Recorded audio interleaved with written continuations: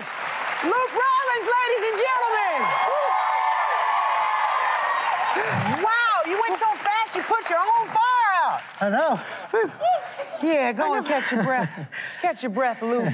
I do need to know, how does one get started doing this? When I was a kid, I'm from Tucson. When I was a kid, during rodeo time, I saw a performance of trick roping, and I was completely fascinated, and I said, oh, that's what I want to do, and ever since then, I've been doing it.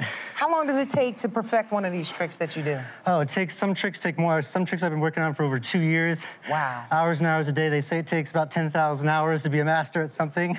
Loop, I think you're a master. I think Loop is a master. Wow. Where do you get that name, Loop?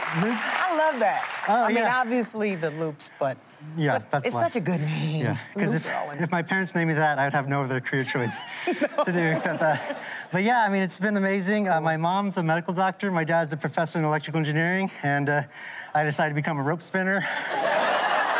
But it's been amazing. I worked with Cirque du Soleil for 3 years in the Viva Elvis show. This season, I was on America's Got Talent, made it to the quarterfinals. Yeah. So, yeah. Yes. So you're doing your thing. It was clear that you have mad skills. I was wondering, would you be able to teach me one of these rope tricks, or is that like impossible? Yeah, you look like a cowgirl. Should I teach you a trick? Yeah. All right, go ahead and stand up here for me. Okay. So what you're gonna do is a trick called the flat spin. No fire, though. It's not good for No fire. You ruined my whole bit. All right.